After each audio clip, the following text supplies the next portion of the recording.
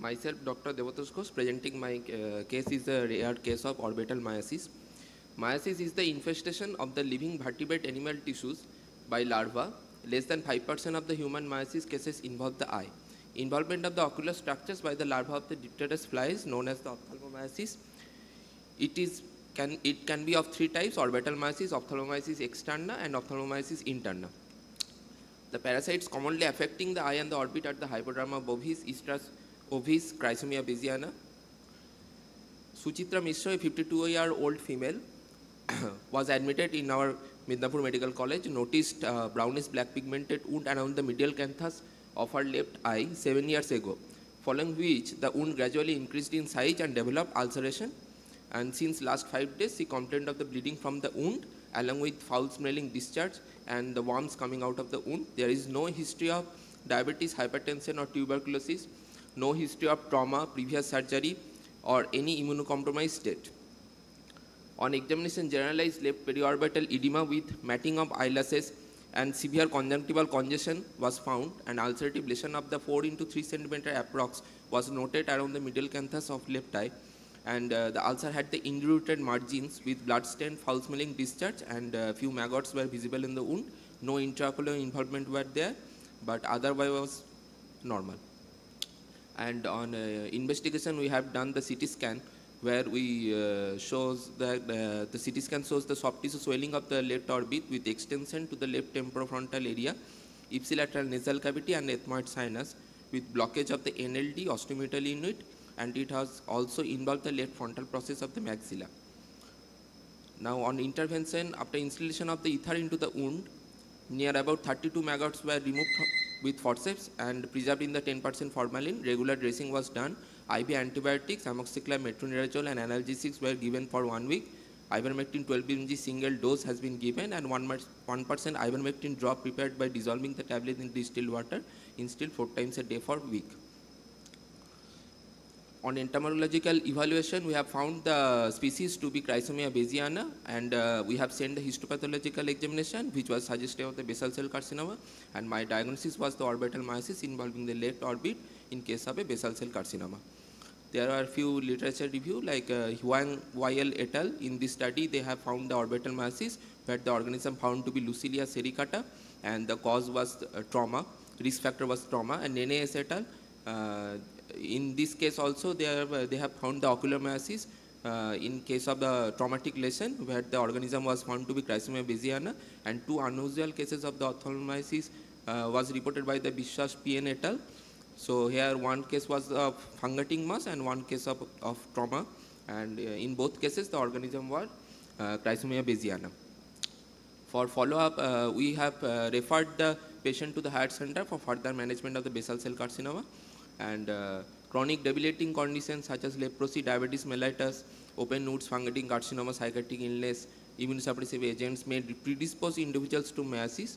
So early diagnosis and treatment is essential to decrease the disease morbidity and severe vision loss.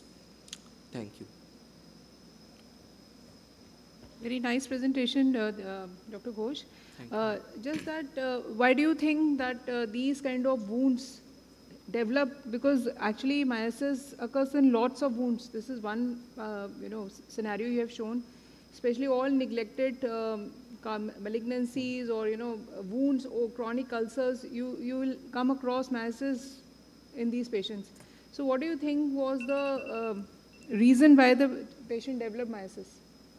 What are the patient was of the low socioeconomic status, were from the low socioeconomic status, and she was suffering from the basal cell carcinoma, which generally basal cell carcinoma increase gradually, very gradually in size, and she was neglected for a long period. That's why, ma'am, I think. So anyway, so what I was trying to ask you, what are the, in the life cycle of the parasite, what is the predisposing factor that leads to it? So that is what I was trying to ask. Predisposing like moist condition, and there is poor nutrition, immunocompromised state. These are the main risk factors of the. And what did you like? You just managed the myiasis part. What was the, because I believe your basal cell carcinoma was quite extensive. It was invading the nasolacrimal duct. What was her vision, like, because basal cell carcinoma is mostly a locally invasive tumor.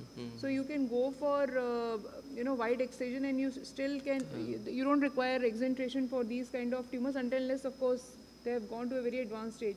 So what was the situation of the orbit? Had it invaded the orbit? What was, you did not clarify on the examination it part involved of the it. orbit, and it has also invaded the temporofrontal area and nasal cavity. So here we only managed by the giving the medical management, and we have removed the maggots. And for the basal cell carcinoma, as we have not the department of radiotherapy and surgical management, that's why we think maybe the exenteration may be needed for this patient, because it has been it had been spreaded to all the Okay. Yeah, of course, the primary condition here is something else. And so, do these maggots eat on the living tissue or the dead tissue? Ma'am, 1 second, please. Do the maggots eat on the living tissue or they eat on the dead tissues? Orbitomyces develop in. How do they get the nutrition? In the dead or the living? Generally orbitomyces in case of the in case of the maggots, generally they develop in the necrotic tissue, but in this is the exception. There's a chrysomia bayesiana can also develop in the living tissue, and generally they made the tissue the necrosis of the Yeah. So debridement maybe is an important part, and also, yeah, sorry, you were saying Just something. asking you, since the patient has developed this, and if you go on treating, so is there a chance again he or she can get that? There is a orbital chance of again the things to be occurring in that, myosis to be occurring in that case, in your case. maybe in. So anything you have to tell the patient, or any precautions you have to take? I have to tell maintain the hygiene properly next time, and that's all. Maintain the hygiene. Thank you so much. Thank you, ma'am.